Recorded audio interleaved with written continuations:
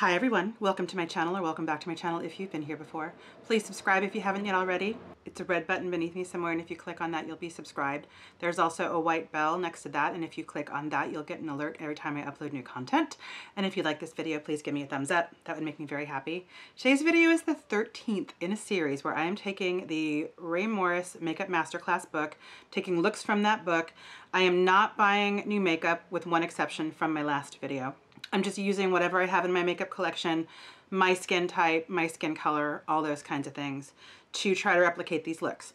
Today's look is Amethyst Elixir, and the model is named Rae, I think, and she's from the Philippines, so she's probably Filipina.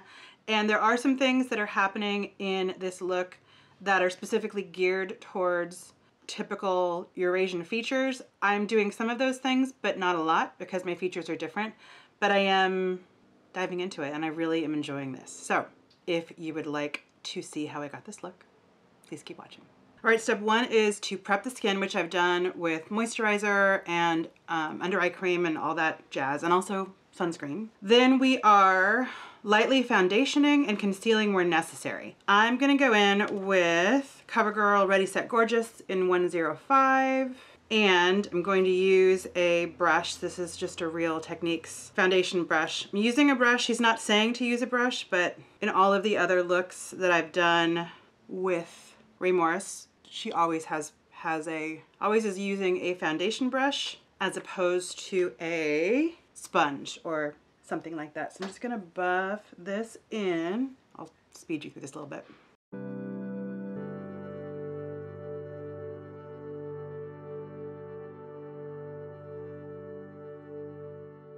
And then concealing where necessary, so obviously under my eyes. I did use some, and this is the neutralizer color, I did use some MAC Painterly Paint Pot on my lids just because I wanted to give myself some kind of a primer that had a kind of a color in it, like a beigey color.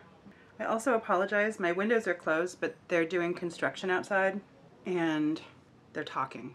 They're on their lunch break. I waited until they were on their lunch break, but they are talking, so I have no control over that. Then she says she concealed down the middle of the nose, which will make the nose appear thinner. I'm gonna use my ColourPop concealer in light 17G3. This is a much lighter color than I would need. I bought a bunch of ColourPop concealers just because I wasn't sure which color would be the best for me. So center of the nose to make it appear thinner.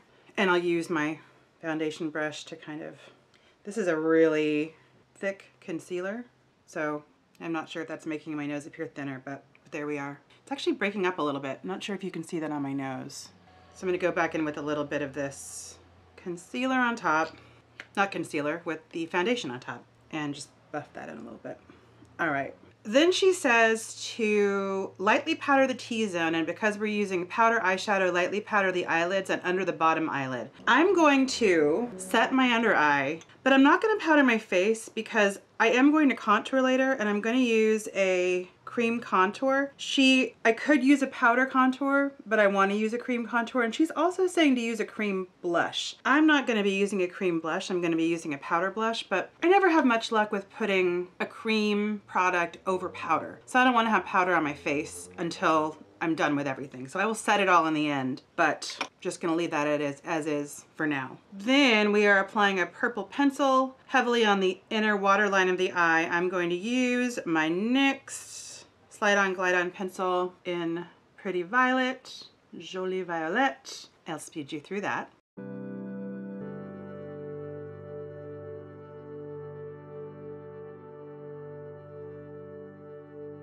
All right, then we're taking a light purple eyeshadow on a detail point shader brush and apply it along the entire under eyelid area close to the lash line. I'm gonna use, I don't know what this is, but it's a really small BH Cosmetics brush. I'm gonna use this, and I'm gonna use some Fix Plus because I want it to really stay where I'm putting it. I'm going to use, this is a Kiko High Pigment. This is Wet and Dry in number 25.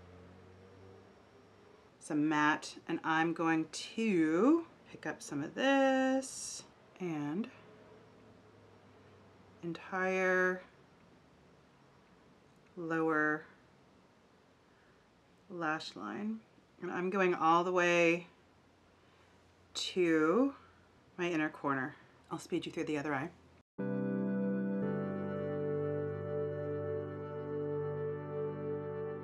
Then using an angle brush, take an intense purple eyeshadow and intensify the outer lash line.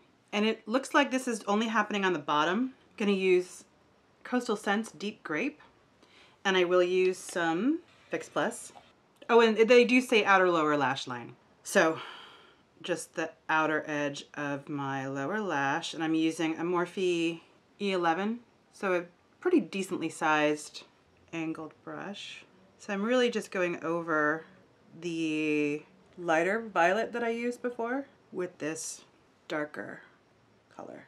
All right, step 3, we're going to take a smoky metallic gray eyeshadow and apply it to the top lid right up to the brow bone. I'm going to use ColourPop Partridge. And because I'm using a ColourPop shadow, I'm going to use my finger instead of a brush. At this point, I have nothing on my upper lid, on my lids, except for the paint pot. So putting this on my lid and bringing it up to just beneath the brow bone.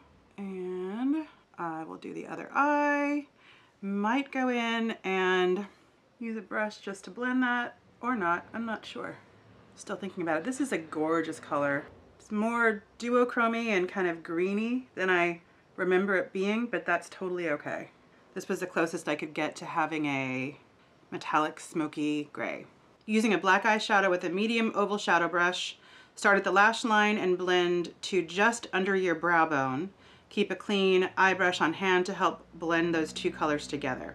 Unclear about why we are did the foundation first and the eye second, because there might be some fallout from this, but I'm going to try to clean this brush off as much as possible, just banging it so I don't get a lot of fallout. I'm going to use a Luxie 249. I probably got this in an Ipsy. It's a dual-sided. And then the one that I have on hand to clean up if I need to is a Luxie 239. This is a precision shader brush. They're very similar. This one's a little bit more kind of angled on top. And I'm going to use, from the Melt Dark Matter stack, I'm going to use Dark Matter. So I'm going to put some pigments really dark, and I'm just going to bang it off on my wrist just to kind of tap off whatever fallout I might get. And all right, so it looks like we're just kind of covering up, following the same area that we did with the partridge, with the smoky gray. And I think it probably is easier to do this with something like a Super Shock shadow beneath it, because it gives it more to adhere to. I am getting a little bit of fallout, and I'm going to blow. It's not really helping. I'm gonna go like that. Okay, so I have some on my cheek. What I'm gonna do is blend this away a little bit with my finger, and I'm just gonna apply a little, actually I'm not going to apply anymore. I'm just gonna take the same brush that I used before that still has a little bit of foundation on it. So I didn't wanna, so close to where my concealer is, I should have put loose powder under my eyes just because of this. So I think it's blended pretty well. I don't think I would change anything about that. So that is done. Then using a black liquid liner to line the top lash line, extending it out on the outer edge towards the temple. So it sounds like we're doing a really modified wing here. I'm going to use my NYX liquid black liner. I'll speed you through that.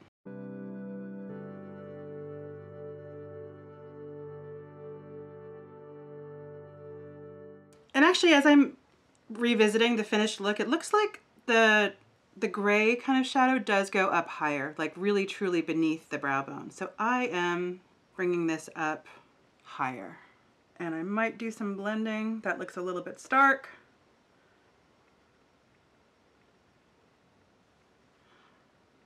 Gonna go in with the clean Luxie brush that I didn't use for blending together those two colors, just to soften this up a little bit. All right, then step 4, we are curling lashes and applying false lashes. So I'm gonna curl my lashes. I'm gonna go in with this set of Eylure 003 3/4 length accent lashes. And I'm gonna use my House of Lashes clear adhesive. I'll speed you through this.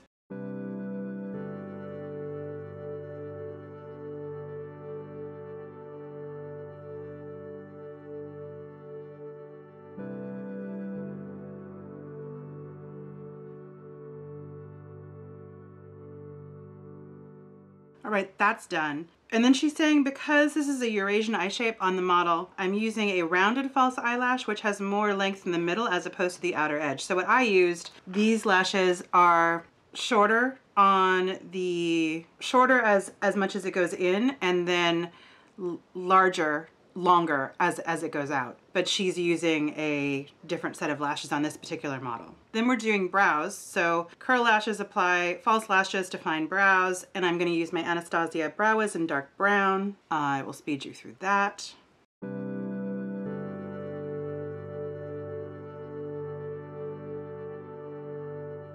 Then she's saying once the lash glue has dried, you can softly apply mascara to the whole top lash. I'm not going to do that because I'm going to use these again, so I don't want to put mascara on them, but I will put some more. I'm not sure if you can see the band on that lash is kind of showing through. You can see that. So I'm going to cover up the band with just a little more of that same NYX black liquid liner that I used before. Then we are shading and contouring the nose, hairline, and cheeks. And I'm not going to contour my hairline because I have bangs, fringe. I will contour my cheeks. I'm going to use Fenty Amber. It's a cream contour, and I'm going to use a Sephora angled foundation brush. It's a number 47. And this is really nice for just blending kind of in a C motion, upward C motions. I'll speed you through this.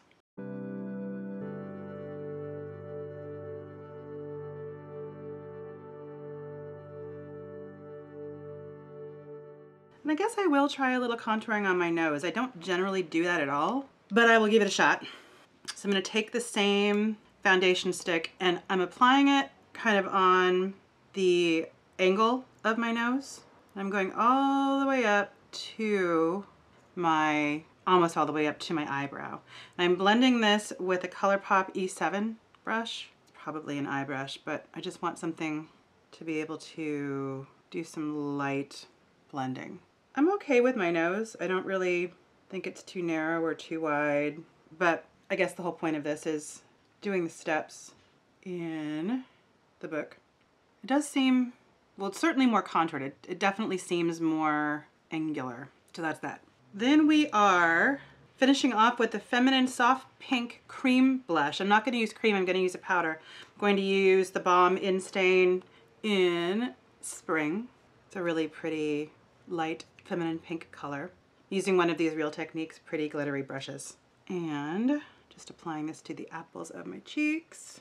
And because I didn't do it before, because I knew I was going to be applying the cream contour, I'm now going to go in and powder my face with my Charlotte Tilbury Airbrush Flawless Powder. And what she's saying also is, because I've made her skin dewy, so I think that she does look glowy.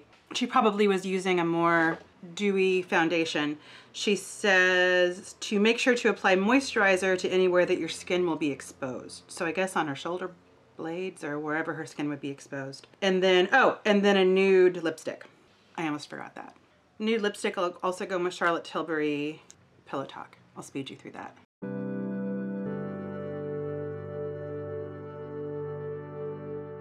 That's that. I like this. I really am enjoying the colors. I don't think I was meant to use, the Partridge is just a more duochromy green than I was remembering that it was. And I know I was supposed to be using a metallic smoky gray, but I like this. So thank you so much for watching. I'm really, really, really enjoying doing this, and I'm appreciating you watching.